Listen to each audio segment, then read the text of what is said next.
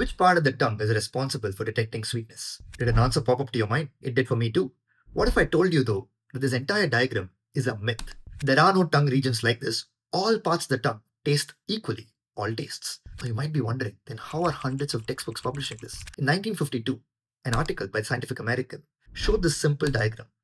And since then, textbooks, lab manuals, all of them published it. 20 years later in the 70s, it was shown that all parts of the tongue do taste everything. But the textbooks did not change. Even now, NCERT has a diagram like this, asking children to mark different parts. There are other sources too that show this, not just in India, but many parts of the world. Now, why is this happening? Once something enters the textbook, it's very hard to remove it because textbooks copy from older textbooks. Rarely do they research or talk to researchers. Second, when a fun activity that children love happens, like touching cotton, putting it on the tongue, etc., the teachers love the activity and it ends up being very hard to remove and change because they're not really checking the accuracy after that. And third, once textbooks are published, diagrams are made, translating across 22 languages, all this diagram change becomes very expensive and it just stays. So isn't it crazy that we know the curriculum is outdated and it's hard to remove entrenched things, but even a wrong thing is hard to remove once it enters the textbooks and the curriculum?